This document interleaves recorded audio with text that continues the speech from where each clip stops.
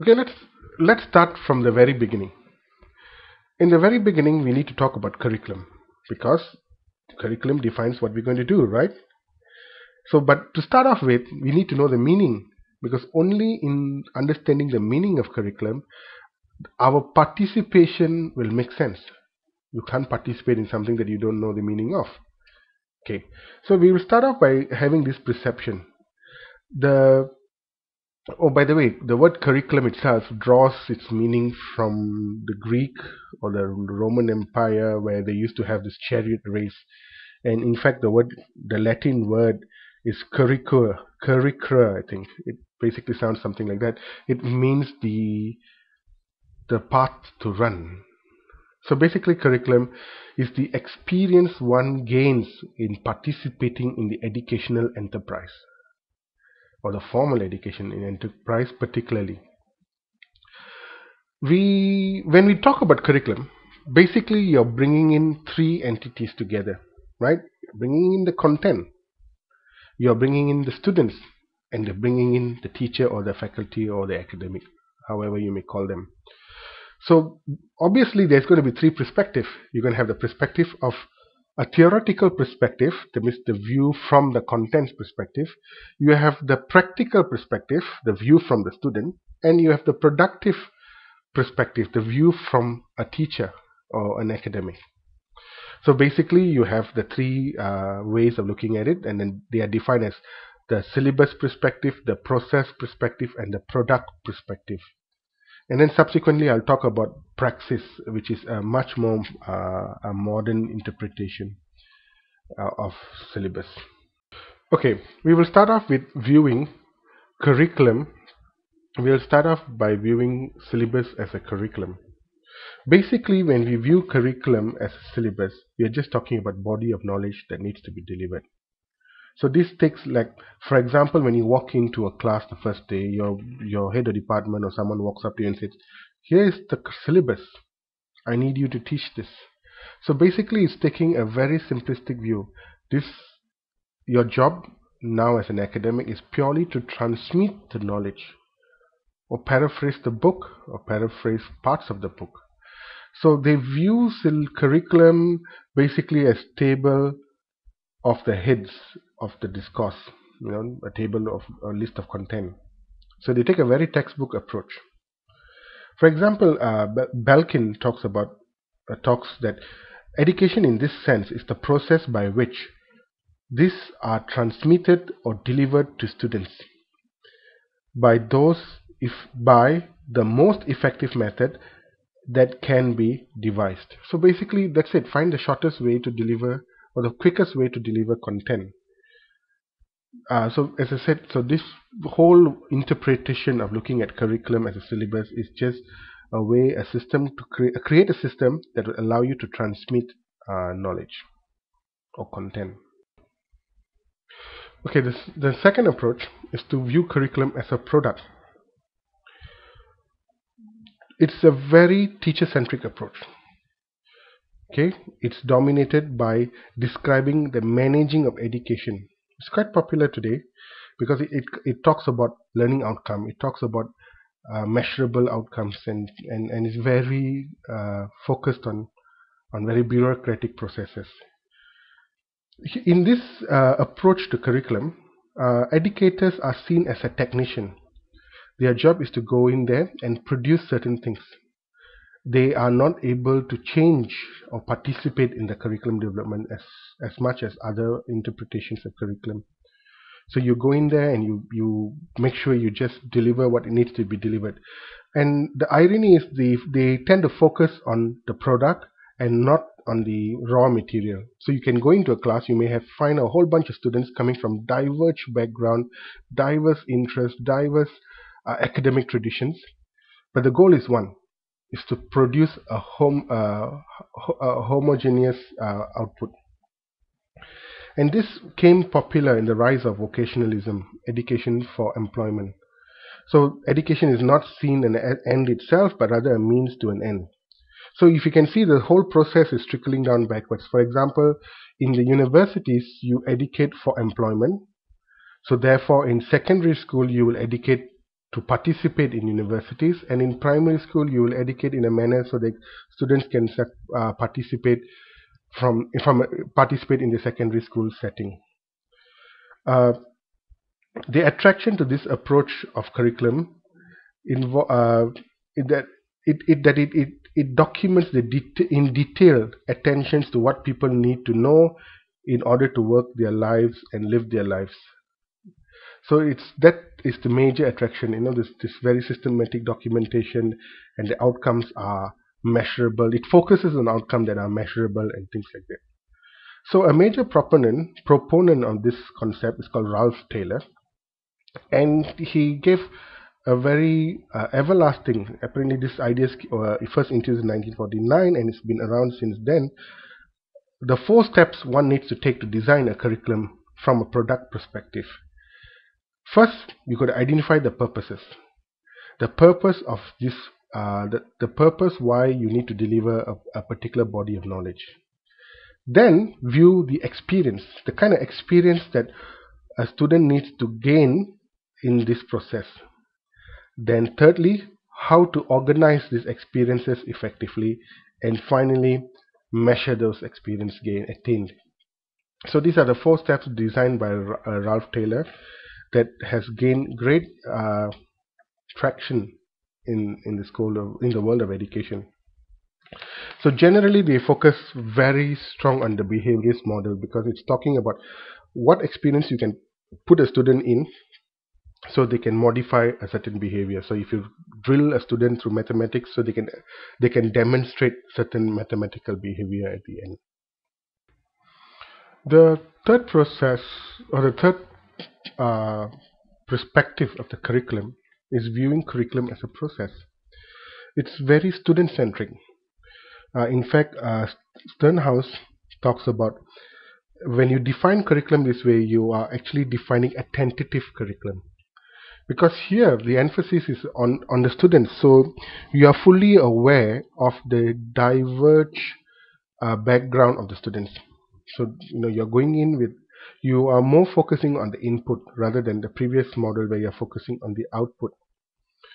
So you go in with a tentative learning outcome, and you try to achieve the learning outcome, keeping in mind and realigning the students' learning and students' understanding in the process. Okay, so here the student contributes to the curriculum. Okay, rather than the teacher is the only one participating. Here, what is taught and how it's taught, it depends on the kind of students you have. So this is a very lively interpretation of curriculum. It's alive because you can teach 3 different classes and you walk into 3 different classes and the curriculum is different. Because the students are different, they bring different things to the conversation, and when you realign the understanding, you have to act differently. So it's very alive. Here in this case, curriculum is viewed not as a physical thing, but rather an interaction of teachers, students, and knowledge. Curriculum is what actually happens in the classroom and what people do to prepare and evaluate. So if you see, this is about, it's a very dynamic process of bringing all the 3 entities together. Now, the final one, we would like to talk about curriculum viewed as a praxis. The praxis model of curriculum theory is practice brings this to a center of process that makes explicit commitment to emancipation. These actions are not simply informed, it is also committed. What basically the author is trying to say here is that in praxis, basically one has to understand that praxis has its roots in Paulo Freire's theory. Paulo Freire was a Brazilian scholar, and he was talking about from a perspective of post-colonialism. So he wanted to talk about how education is a tool to liberate minds and bodies.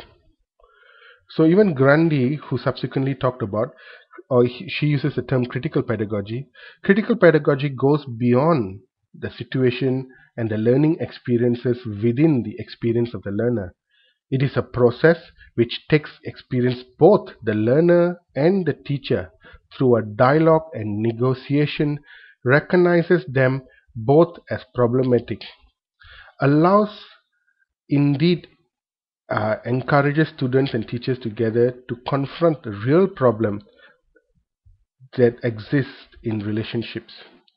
When students confront real problem and their existence, they will soon also be freed on their own oppression. So once again, it comes from that same perspective. So it's talking about how teachers and students come together, participate in the dialogue, talk about their real lives, talk about the content or the context, talked about content within a real life context. So in the process of viewing the content critically, then one have an opportunity to free oneself from the environmental limitation or the mental limitation. So it is really focuses on how education is used as to change society.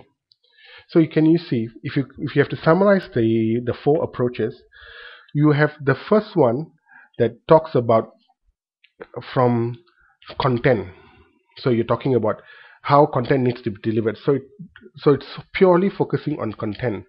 The second one, it talks about how education is defined as a product, and one needs to measure and produce and participate. So the whole idea of the defining curriculum as a product is how do you prepare people to participate in economy? How do you make design people to participate in the in a society? Then we talked about curriculum as a process. So when you talk about curriculum as a process, then you talk about how people come together, how takes a divergent point of view. Okay, people coming from diverse background, and how all these people are sitting together and bringing their ideas together, and how a teacher needs to engage them. So you have a variable group of students, a fixed body of content, and then you mix them up, and then you produce the outcome. And the outcome may not be as intended, but it's as close as you can get. And then the final one is viewing curriculum as a praxis.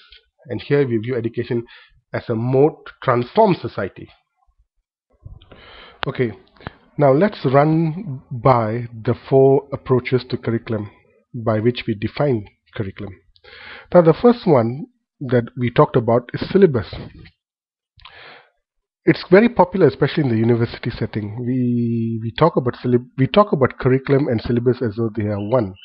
We always forget about the other experiences that other definitions of curriculum bring to the table. For example, the students, the process, the environment, the activities, and things like that.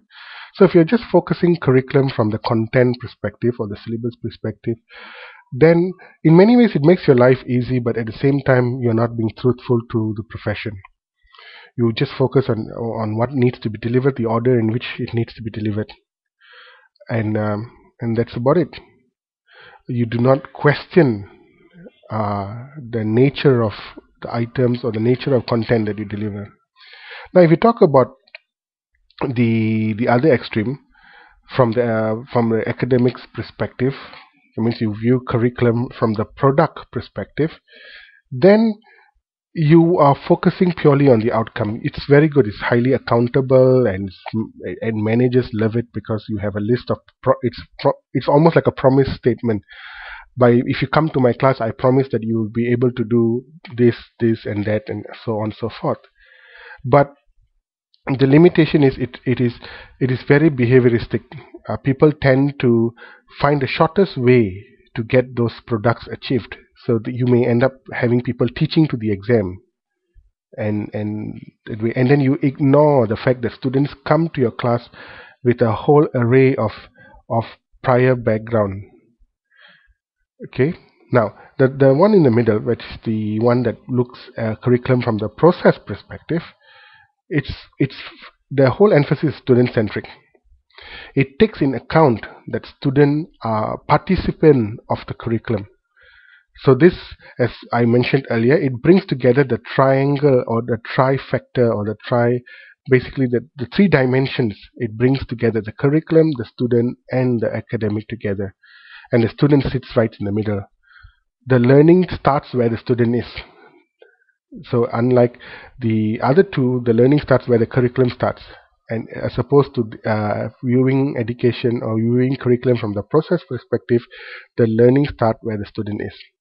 And the fourth one, as I told you, it's much more deeper in meaning. That's a curriculum from the praxis perspective. It's basically education for change, education for liberation. So in this case, if you view, let's say if you're an architecture lecturer and you are bringing this praxis perspective, then you will be very critical about things that are taught in your course. How uh, how the things that you teach should bring about change to the society and environment, how the practices in the past are detrimental to our environment, and so on and so forth. Or if you're uh, a language teacher, you would use language to question the environment. Or even from, if you're a maths teacher, you will use mathematics to question, use the curriculum to talk about issues that will emancipate people. For example, if you were to do a topic on addition, instead of saying 4 apples by 5 oranges gives you how many fruits, you could construct the problem where the mean had social meaning to it.